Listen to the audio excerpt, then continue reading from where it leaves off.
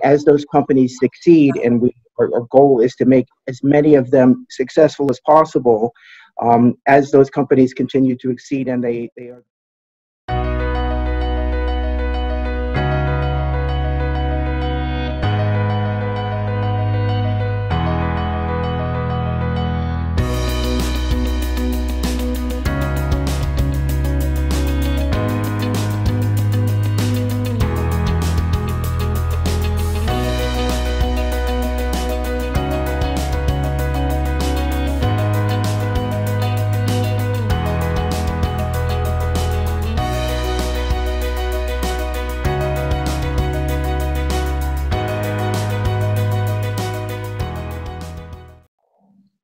Hello and welcome to our BioNeex interview. BioNeex is an online peer-to-peer platform for early-stage licensing and collaborative partnerships. In other words, BioNeex provides a user-friendly infrastructure for preclinical and clinical stage biotech companies to display their novel compounds available for licensing and co-development partnerships on a global scale. On the other hand, the platform offers pharmaceutical companies a direct access to such innovative compounds, which will enable them to fill their R&D pipeline. I am pleased today to have our guest, Executive Chairman and Founder of Defined Health, now known as Cello Health BioConsulting, Ed Saltzman. Dear Ed, please let me introduce you with few words and Cello Health BioConsulting. Thank you. Founded more than 25 years ago, Cello Health BioConsulting is a leading biotech and pharmaceutical business development strategy firm whose clients include a mix of pharma, biotech investment companies based in US, Europe, Asia, Israel. In 2017, Ed led the sale of Defined Health to Cello Health. He possesses vast knowledge of pharmaceutical and biotechnology industry, accumulated over Defined Health more than 2 decades of consultancy. Ed is a well-recognized speaker on industry issues, especially related to licensing and business development field. He has spoken over the past 20 years to large audience at Defined Health's Cancer Progress Conference and numerous industry conferences. Ed has presented targeted strategy briefings to numerous board of directors, executive management committees, and licensing and business development teams of large biotech pharma companies, as well as leading life sciences venture capital firm. Ed serves as a venture advisor to the Israel Biotech Fund. He's on the board of the directors of Biotech Pharma. He's a recipient of the Frank Burners Mentoring Award and member of the Licensing Executive Society and the New York Pharma Forum.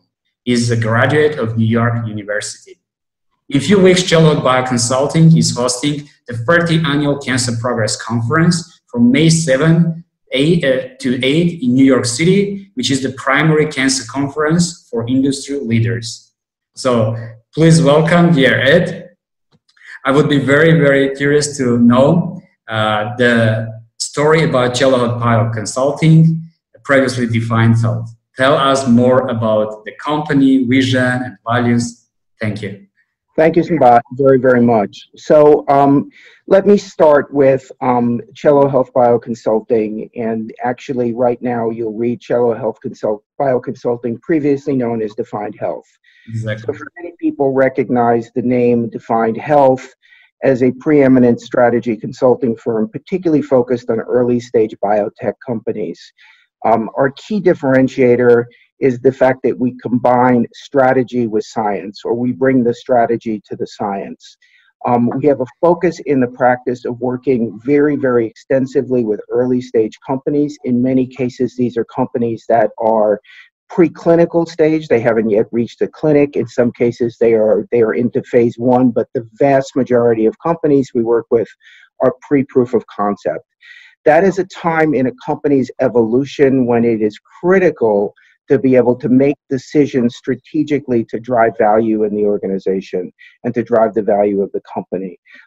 These decisions include understanding in an objective way the value of the platform, where to translate that therapeutic value, what indications to be seeking, what are the broad issues that will be represented by the market access and reimbursement environment that we increasingly are facing and gets more and more challenging every day.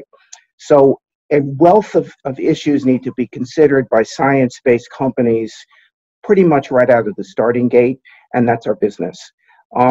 Cello Health is a firm that is as you pointed out, a global firm that is well established in providing professional services across the spectrum of functions in pharmaceutical companies.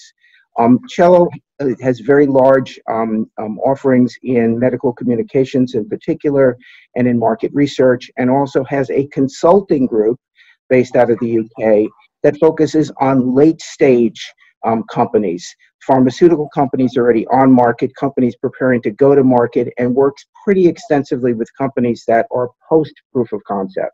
So it's a wonderful marriage when Cello came to us and proposed that we be a part of them. We've been excited to be part of them for a little over 2 years now, and really looking at pushing forward this vision together of the early stage, our focus on the early stage biotech, and as those companies succeed, and our goal is to make as many of them successful as possible, as those companies continue to exceed, and they are having the fortunate situation of getting closer to market, there'll be a seamless transition to our colleagues.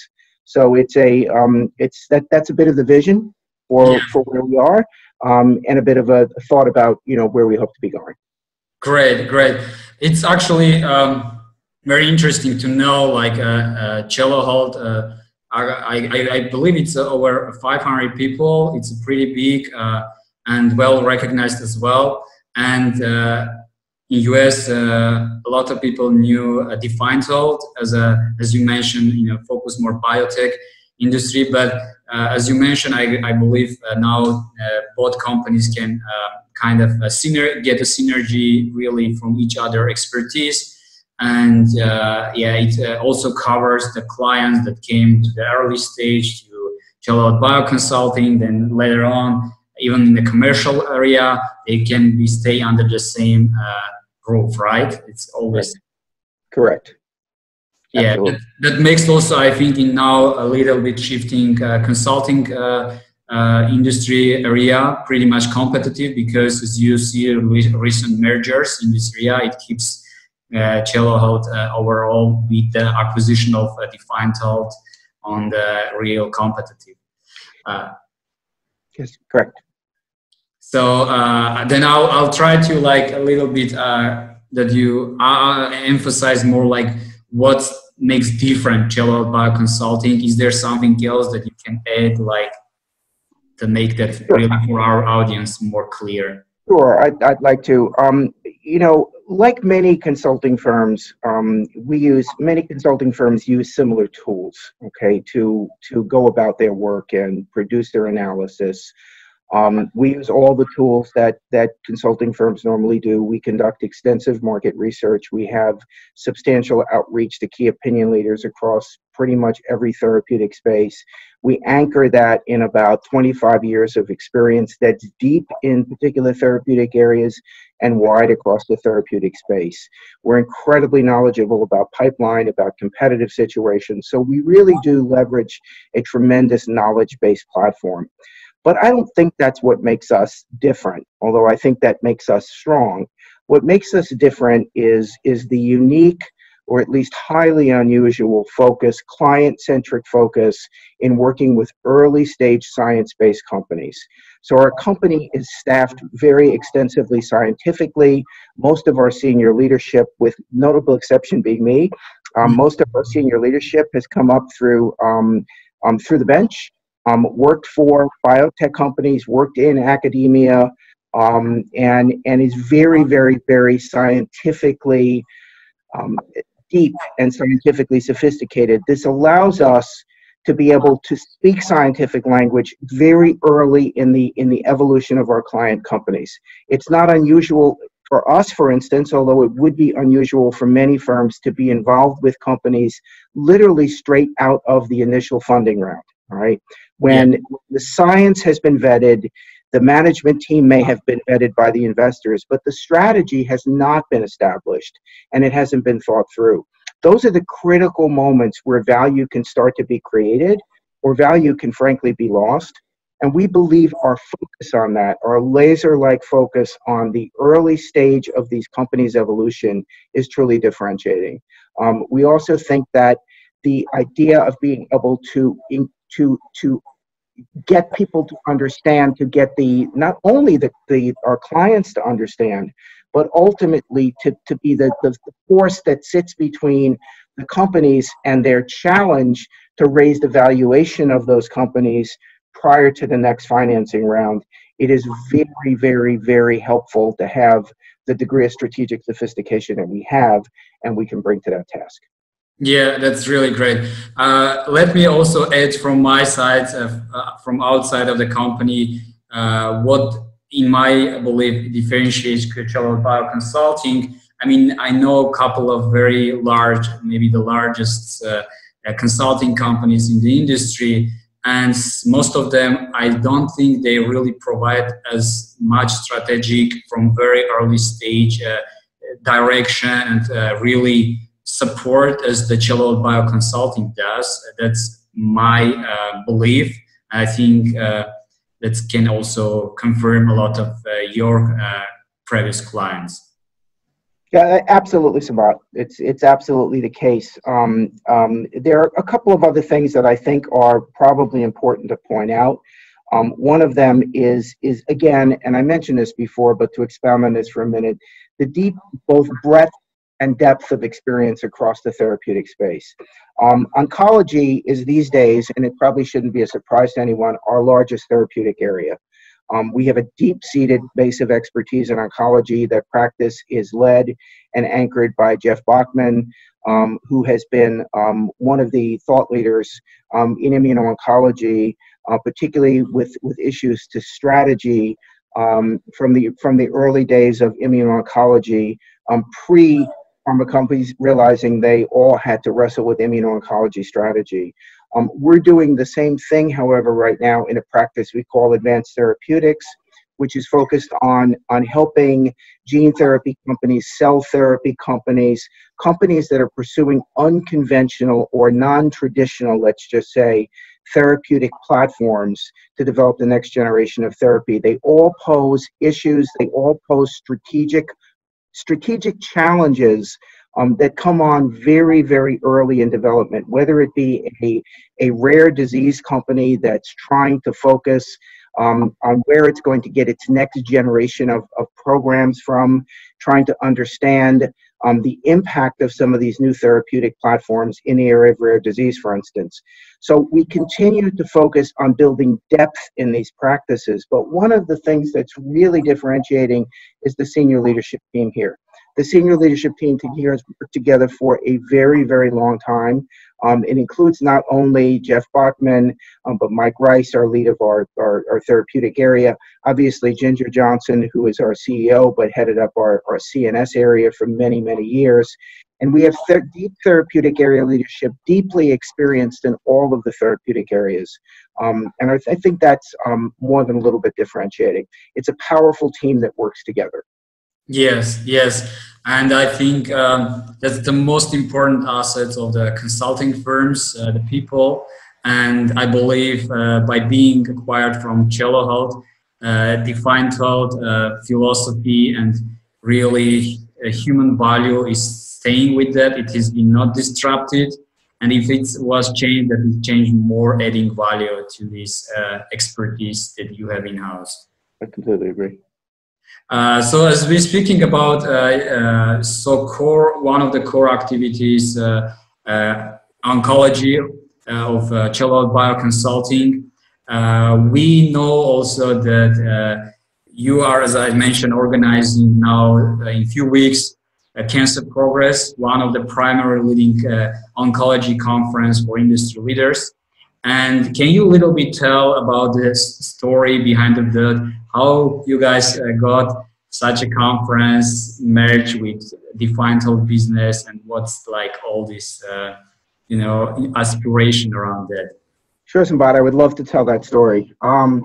So actually, the history of Cancer Progress, which is, as you pointed out, an annual conference that pulls together one of the most unusual, and I think powerful mixes of attendees and panelists from different elements of stakeholders within the cancer universe. So not only many of the household name KOLs in both immuno-oncology and oncology in general, but academics, payers, care providers, patient advocacy groups, pretty much every stakeholder that's involved in cancer, to really make a dialogue over 2 days, of deeply scientific and strategic panel discussions about progress that we're making in the field, what are the limitations to the progress we're making in the field, what are the realistic timelines for tackling some of those challenges.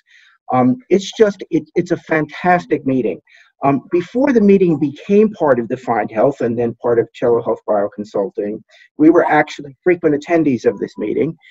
We had attended it every year, and we had noted with great joy that some of the world leaders in biotech, who is our target audience, were actually sitting in the audience with us. So we realized this was a special meeting, and when the opportunity came to acquire the meeting from the company that was running the meeting for more than 20 years at the time, we jumped at the opportunity, and we're thrilled to have it be part of our mix. But it's a big undertaking. It's an exciting undertaking. It involves a lot of different people in the company, and it showcases, I think, a little bit about the way we think and our thought leadership in what is our largest therapeutic area, which is oncology, and it's about half our business, and also the most important therapeutic area in terms of investors and pharmaceutical companies. Mm-hmm.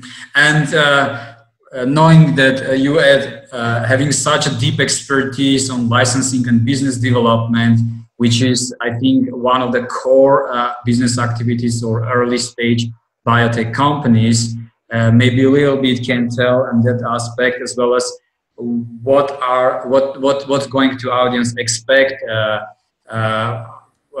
from that part, so they can come there, they will be inspired, they are going to contribute to their licensing and business development activities. Sure. One thing I think it's important, very important to point out in case I forget, so I'll do it right away, is that this meeting is highly interactive. So despite the fact that the meeting is not set up specifically for a licensing and business development crowd, there is a pretty significant representation from licensing and business development, both in biotech and in large pharma, as you know, both in the audience and on the panels.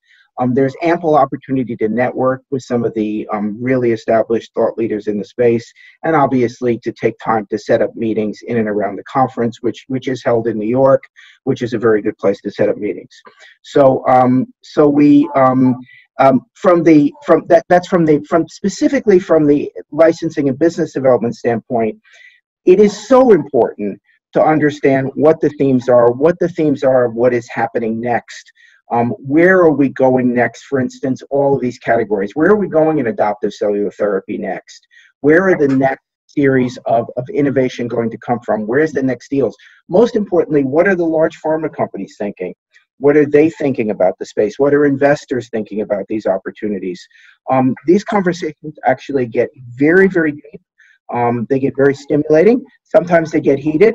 And I'm actually very pleased to be on the morning of day 2 moderating a panel that we call the Value Panel, which is actually one of the first panels introduced in the cancer field to specifically take on the issues of market access, pricing, and reimbursement of cancer drugs.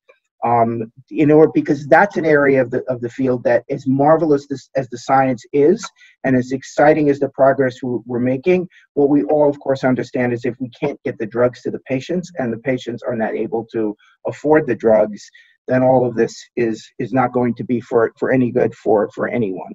So at the end of the day, I'm really excited about leading that panel with some of the leaders in that field as well. Yes, that's great. That's absolutely great. So I think we will summarize our discussion as it was planned. I want to also once again mention to our audience that Ed is one of the visionary leaders in the industry, that he recognized as a spotter who can really see the trends of the industry, where it's heading, and how it's going to be impact overall the biotech pharma industry. So knowing this adds leadership in the industry, and overall the Cancer Progress as a conference, I think is really amazing place to be. As we know, small company, hearing from our own biotech clients. I want to once again remind our audience that the 30th annual Cancer Progress Conference going to be from May 7 to 8 in New York City. It's one of the primary cancer conference for industry leaders, and that's going to be wonderful meetings and active discussions. Yeah, thank you very much for everybody being today with us. Dear Ed, thank you. We are really delighted to have you today and see your leadership vision to this wonderful discussion. Thank you, Sambat. I really appreciate it. I appreciated the opportunity to share some thoughts with you and with the audience, and I look forward to seeing as many as possible of you at our Cancer Progress meeting. Thanks. Great. Thank you. Thank you very much.